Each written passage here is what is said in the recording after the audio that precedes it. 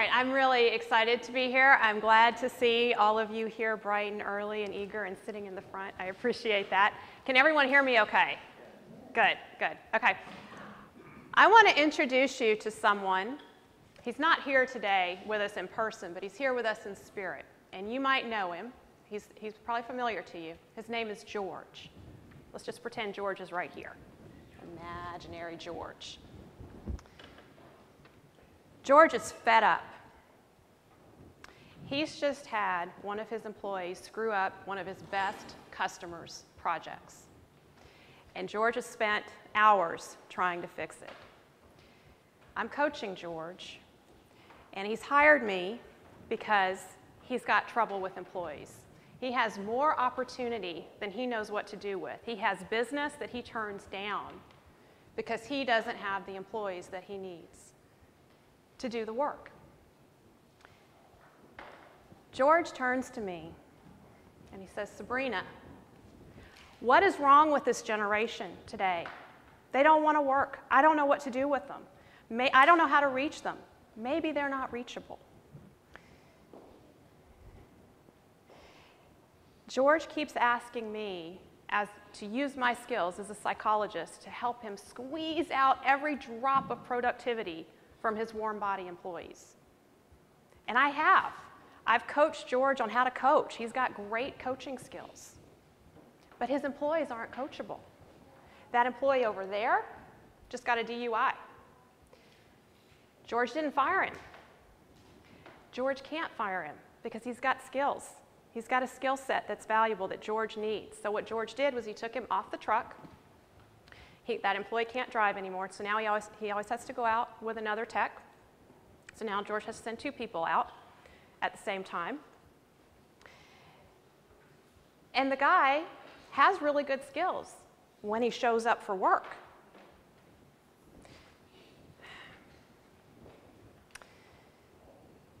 George says to me, when we have the conversation about, George, you need to fire these folks. George says to me, Sabrina, first off, they have families. They have a wife, they have kids. I feel bad for the families. I don't want these guys to be unemployed because what does it do to their families? But when we're really honest, when we get right down to it, George doesn't fire them because he knows he'll be doing the work. He'll be out there, again, back in the field day after day. And he's really relieved he only has to be in the field now about 40 hours a week as opposed to 80. We've just looked at George's financials again. He's barely breaking even. And this has gone on year after year after year. And no surprise, George's payroll is one of his biggest expenses.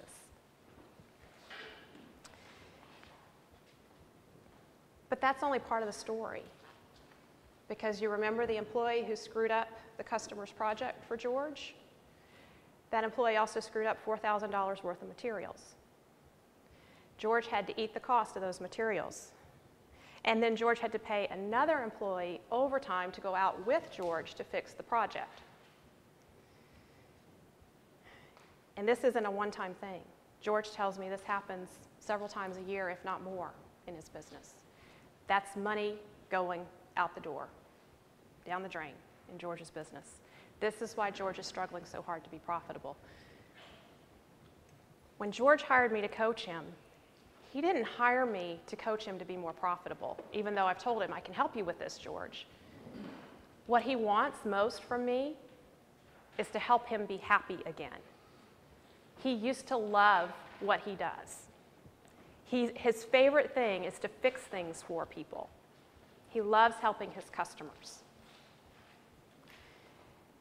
He's working around the clock. His stress level is through the roof. His wife is fed up with him because he works late evenings.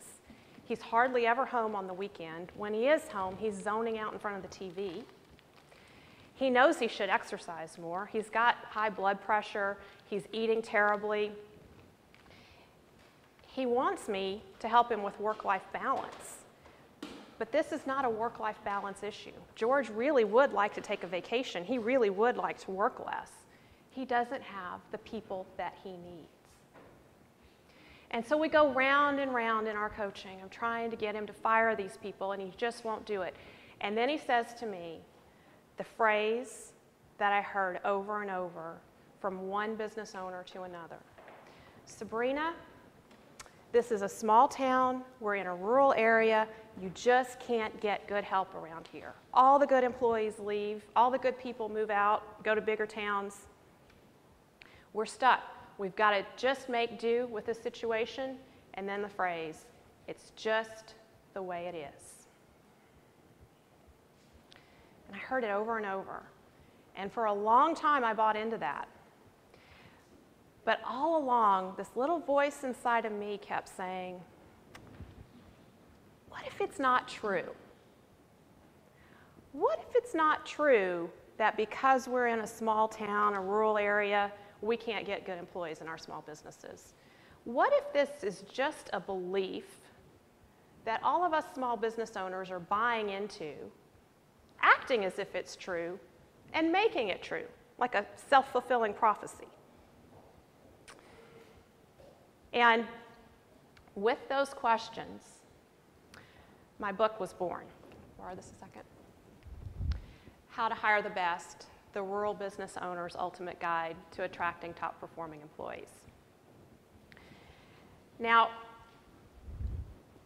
how I came to write this book, it was really hard to write this book.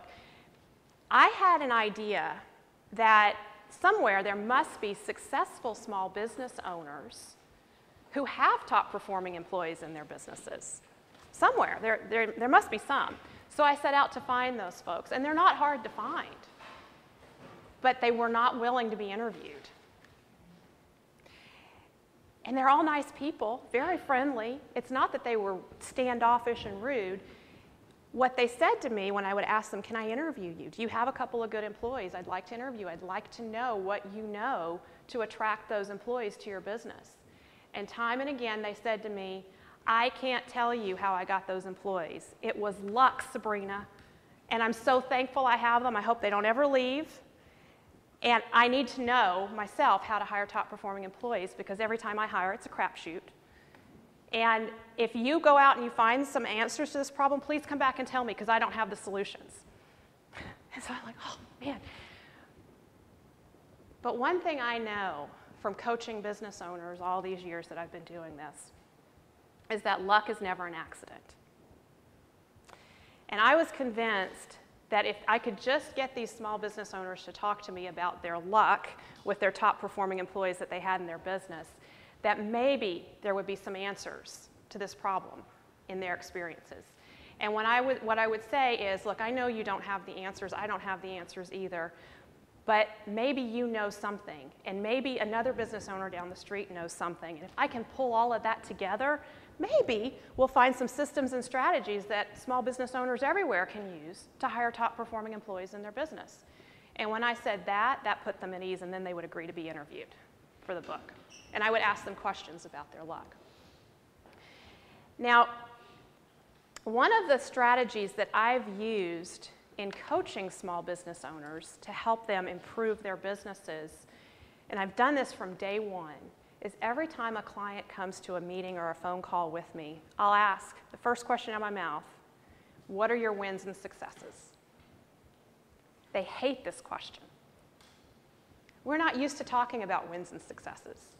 And as small business owners, we have a survival strategy because we're wearing so many hats, right? Day after day, we're switching hats 30, 40 times a day, doing different roles in our businesses, filling in the gaps, running around putting out one fire after another. It's our survival strategy to focus on the problems in our business. And when something is working, we say, oh, thank goodness, I'm glad that's working. I can put that on the back burner. It doesn't need my attention right now. I hope it keeps working. The problem with that is that when we are focused on our weed patch of problems, guess what's growing? Our weed patch of problems. What we focus on grows. When we focus on wins and successes, what grows? Come on now. Wins and successes. You guys are bright this early this morning. Wins and successes. And so what I've done all these years with these small business owners is when they start talking to me about their wins and successes, I'm listening for what's working in their business. What can we leverage from what's working, and what systems can we create in that business to get more of that little seed that's working to grow into something much bigger in their business, to grow those wins and successes. And that strategy has worked remarkably well. And that's that same strategy that I used when I would go out and talk to these small business owners about their top performing employees. And I would listen for the wins and successes. And those wins and successes can be turned into systems and strategies. Those systems and strategies are what's in my book, How to Hire the Best. Now, I'm going to talk to you a lot today about new ways to think about hiring, new ways to attract top performing employees, to get you doing things differently than you've ever done them before. But before we go there, I need to give you a new framework to think about the situation that we're in. I grew up here in central Louisiana, went to LSUA, went to LSU Shreveport, got my bachelor's in psychology, went off to the University of Texas at Austin. I was in my early 20s when I went to graduate school. I don't know if you've ever sat in a room and felt so intimidated by the people around you. But here's 20-year-old Sabrina, bright and eager, and there are people, I'm in this room with 13 or 14 other graduate students. They've all worked, they've had careers, they're coming back, they have master's degrees. I went into a program that didn't require a master's degree to get in, so I went straight from my bachelor's into this doctoral program. They had master's degrees, some of them had been in private practice. And I'm thinking, oh my gosh, what did I just get myself into? I'll never forget the first class. The professor stands up and he starts talking about this concept, hermeneutics. And I'd never heard of it before. And everybody in the room nodded along like they knew what the heck this guy was talking about. And I thought, oh my gosh, I'm in trouble. I learned a lot of new concepts when I was in graduate school. I got introduced to a lot of new ideas. Hermeneutics was one of them, and I still to this day can't really tell you if I had to explain what hermeneutics is. But thankfully that has nothing to do with what I'm talking to you about. But one of the concepts that was totally mind-blowing for me, that I've carried it with me for years, is the concept of dominant discourse. Has anybody in here ever heard of dominant discourse? Okay, good. I wasn't alone in the room when the professor brought that concept up. Dominant discourse. A discourse is a way of speaking and thinking about a topic that's prevalent within a society. Dominant discourse is a paradigm that we view our lives through, that we interpret what happens to us through this dominant discourse. And it's so much in the background of our thinking that we don't even recognize it's there. It just guides our actions, it guides our thoughts, it guides our beliefs. And dominant discourse can be helpful. It's a shorthand to understanding. But the problem with dominant discourse is that it can become so ingrained within a society that few people ever challenge the norm. It just becomes the way it is. That's just the way it is.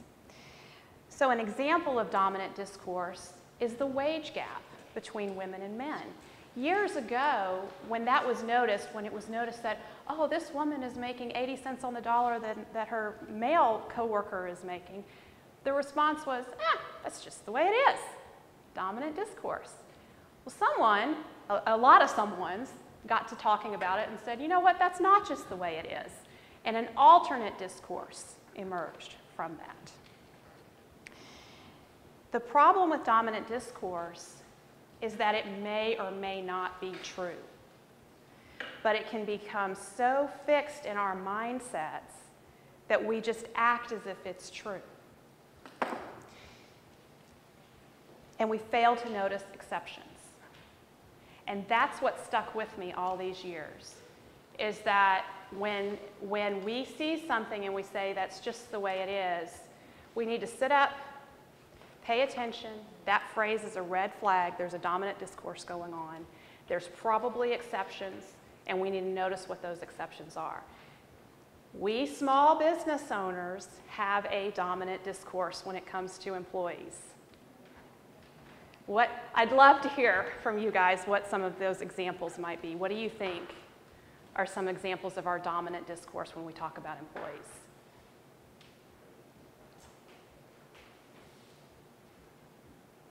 I'll throw out an idea. What's wrong with this generation? They just don't want to work. All the good ones leave.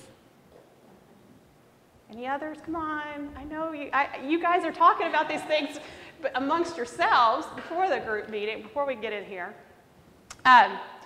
Another one, I can't compete with larger companies to pay the wages that they pay, so I can't get the good employees.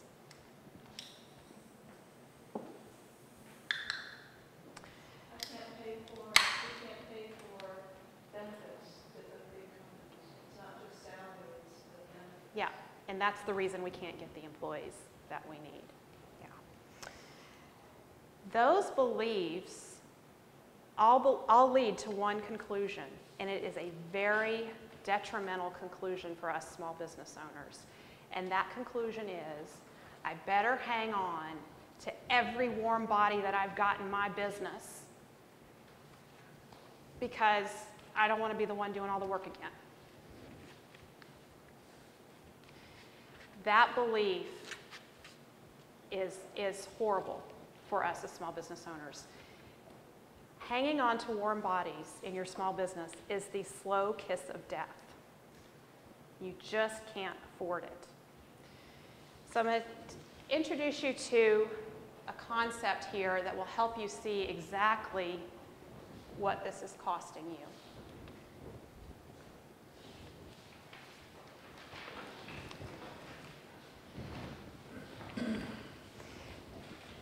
We talk about payroll, and sometimes we talk about employees and payroll like they're an investment on our good days, right? Having good employees, that's an investment in our business, and we want to invest in our employees. But oftentimes, payroll is an expense, and it's only an expense, and there's no investment going on there. What's the difference between an expense and an investment? Can anybody tell me? The return. So with an investment, you expect to put money out and have more money coming your way. Ideally, a lot more money coming your way. And when we're talking about employees, we would like to pay them and have their productivity exceed what we're paying them so that they really are an investment. I do a lot with my clients around turning every role that you have in your business into a profit center. And you're going to hear me talk about this later on today. Before you hire, you need to know how to turn that position into a profit center. How is somebody in that role in your business going to make you money or save you money? Because there's only two ways to be profitable, right? We've got an accountant in the room. 2 ways? There's not 4, just 2. Make money, save money. Make money, spend less. That's how all there is. The problem with these warm bodies on our payroll is that they turn our payroll into an expense, not an investment, and they're very costly. So I'm going to talk to you about warm bodies using the engagement matrix. There's a lot of research out there about how much employee disengagement costs business owners nationwide, but hardly anybody talks about, well, what does that mean for the everyday small business owner, you sitting here in this room? How much does it cost you this year? How much does it cost me this year? I want to help you think through what it really costs you. But on a nationwide basis, there's an estimate that employee disengagement and ineffectiveness costs U.S. businesses $588 billion annually. It's unfathomable, that amount. It's huge. I can't wrap my head around it. Unhappy, disengaged employees spend only about 40% of their time on task. So in other words, they're showing up to work with you 5 days a week. You're getting 2 days of work out of them. So your payroll is a cost. It's like money going out the door at that point. Most companies, big companies, small businesses, doesn't matter, most companies have as much as 85% of their human resources doing just enough to get by. So when we say, wow, it feels like I have a lot of warm bodies in my business, most likely you do. And you're not any different from most businesses out there. So that's the good news. You're not alone in this by any means. There's nothing that you're doing wrong, okay? Actually, you're doing everything that you've been taught to do, and that's why you have so many warm bodies on your payroll. Our traditional hiring practices are setting us up to fail, and I'll be telling you more about that in a little bit today. Back to the engagement matrix. Every employee in your business can fall into one of these 4 quadrants of engagement. So the first quadrant is the engaged and ineffective quadrant. These are your new hires. Most of them start out excited, they're motivated, pumped up, ready to come to work for you, but they're ineffective. They don't even know where the bathroom is yet, much less how to make you money. So it takes them a while to get up to speed. The next quadrant is the engaged and effective quadrant. This is where most leadership training focuses. It's how to get your employees into this quadrant. And you want to get your new hires up to speed as quickly as possible and move them from engaged and ineffective to engaged and effective. These are the employees who produce for you with discretionary effort that you couldn't even afford to pay for if you wanted to. They are highly productive, they're good problem solvers, they're motivated, they have been with you long enough to understand what you do, their ideas are meaningful. The challenge with the engaged and ineffective employees, they're really great to have in your business because they come in with fresh eyes and they see things that you can be doing different and better. But the problem is they're so unfamiliar with your company and what you're doing and maybe totally new to your industry that their suggestions may be completely irrelevant to the sweet spot, the focus of your business. So you may not be able to do much with their suggestions. But these employees will probably have really good suggestions, these engaged and effective employees. Now over here, down here, we have the disengaged and effective employees. I spend a lot of time coaching business owners about what to do with these folks. These folks are the ones that used to be really good. They used to do good work for you, but something has happened, and who knows what. Maybe they're going through a difficulty in their personal life, or maybe you looked at them wrong one day. Or one issue that I hear a lot is, I think they're jealous of me as the owner and the privileges that I have, like when I get to travel or be away from the office. They don't realize I'm working, so I think they're jealous of me even when I'm off at home. They don't realize I'm still working.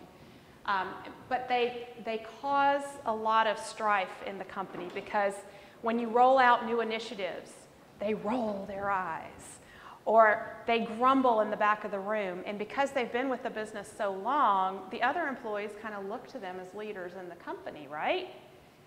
And so they feed into, those other employees feed into this problem and you get a lot of drama on your hands. We say they're retired at homes. Exactly. They're a warm body. And you may even have some of these folks who do really good work, but then they do something that just makes you cringe. Like some way that they do something just makes you, oh, I can't believe they did that again. Over here we have the disengaged and ineffective employees. These folks, it's pretty easy to know what to do with them.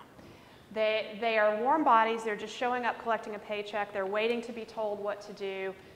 They make a lot of mistakes.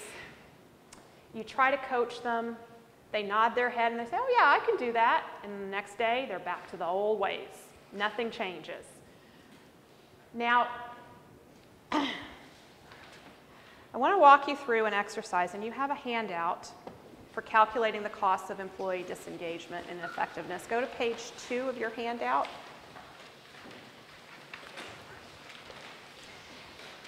And look at step 1. I want to give you the chance to think about each of your employees and assign each employee in your business to one of the 4 quadrants.